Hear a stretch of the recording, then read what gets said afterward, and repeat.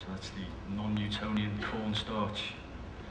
The speaker here is a transducer, and a transducer is a device that converts one form of energy into another. It has a history of that. The speaker has a history of converting energy. But youths sitting in their bedrooms are no longer using this device for listening to music. They're conducting these alchemical experiments on them instead. As music, as an energizing force, is spent. Its energies have all dissipated in the tail, and those left disaffected are seeking somewhere else that can transmit their passions. Now, another thing that strikes me about these lo-fi experiments is how, with their tumescent peaks and subsequent slumps, they appear to be mimicking the fluctuations of the stock market, or more specifically, the irrational exuberance that bodes an economic meltdown. Like through YouTube, the internet itself is trying to act out some trauma recorded deep within its own memory. What Dianetics would call an engram, a definite and permanent trace left by a distressing psychic experience in the protoplasm of a tissue. That's what an engram is. So, right at the very end of the millennium, you had the beginning of what's come to be this great melt with the dot-com crash of the 1990s, when the speculation in the then pubescent internet became so frenzied, its stock became so overvalued that it created an economic bubble that inevitably burst. The consequence of which left the market less confident about the internet's actual ability to make real profits. What's known as its failure to monetize. This is a reoccurring problem, because it's the realization that the internet actually does more and more with less and less, until eventually you can do everything with nothing, as everything moves towards free. Yeah? See, the longer the tail gets, the less profit there is in it, as real money can't be accumulated from all these increasingly individuating niche markets. With me? So, in other words, the tail can't be vertically integrated into the head. It can't be converted into the head because it can't be vertically integrated. And vertical integration is the way most of the world's financial bodies are organized, being the most efficient system for maximizing profit and maintaining productivity. The tail, however, is distributed horizontally, and it absorbs all our drives in excess of that productivity. But all the excessively shameful habits and unproductive private pastimes, or the surfeits of energy that do not have immediate use value. Those that have previously occupied the most impossible niches down here in the fringes, the margins, way out in the extremities. We have this kind of bachelordom, domain of those who actually developed, engineered, and programmed the machines that make up the internet.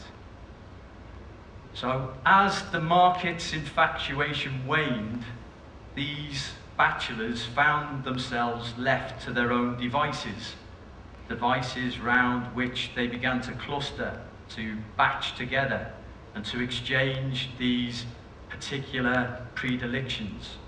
And this compulsive system of exchange became an attraction in itself and began to auto-generate, self-propelling itself as these peer networks began multiplying without instruction, without any real direct communication. You just get this shared awareness that's creating these pathways between like minds. This is the same way that ants pass on information by secreting pheromones for others to follow. This is a process called stigmergy.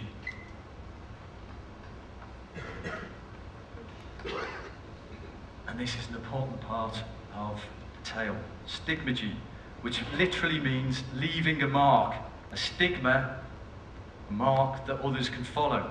So this stigmergic process that you get in like open source P2P networks, this shared awareness was accumulating all the excessive, exuberant appetites, all the libidinal energies that was coursing through these networks and kind of metabolizing it, using it to develop a kind of surplus energy grid, like a great orgone accumulator, a bachelor machine, powered by an inexhaustible organic resource, a kind of secret source, that would allow the tail to harvest from its own environment and this bachelordom. You get this alchemical conversion of one form of energy into another. Just as gold can be magicked from base metal, once shameful habits could now become a wholly positive charge. And what was previously seen as a dissipation of energies now blooms into this voluptuous dispersion. All along the tail are niches, nodes of exchange amongst peers. Peers trading with peers through their special interests, their shared passion, their torrents. Now, in P2P, peer-to-peer, a torrent is a means of dividing a large file. Dividing a large file into parts to optimize its distribution. So each peer, these are the peers, shares a fraction of this file. And this fraction is named a seed, and an aggregate of peers seeding or connected to the torrent is known as a swarm. So collectively, the swarm, held together by the torrent, share in the file's dissemination. I hope that kind of made sense. So you've got the torrent, these are the seeds, the peers, and this is the swarm. And as the torrent surges through the tail, it accumulates new seeds, swelling the swarm, whose combined power increases its speeds. And as this network extends, the swarm begins to murmur.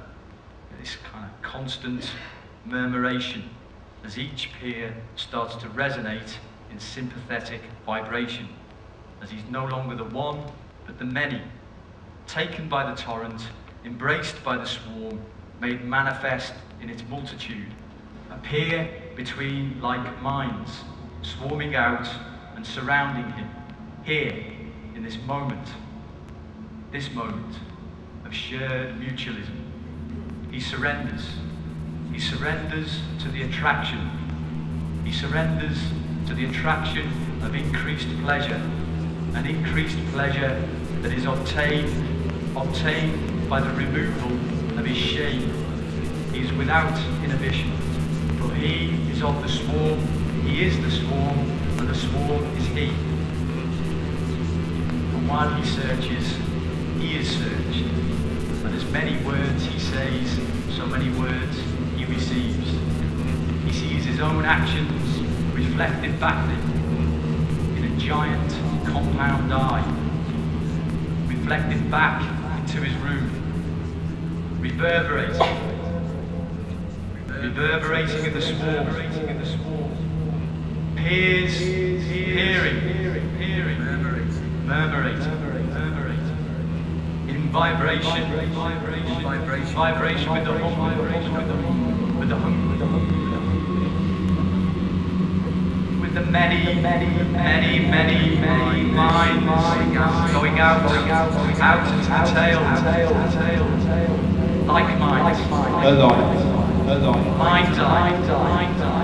mind's eye beside himself in the soul, reverberator, swarming, sounding, surging out, ping, it all comes back to him, doubles back, way back, pang, yearning out, feeding back, longing his way through the tail, long Mind moving out, the long, yearning, wanting, longing, tail.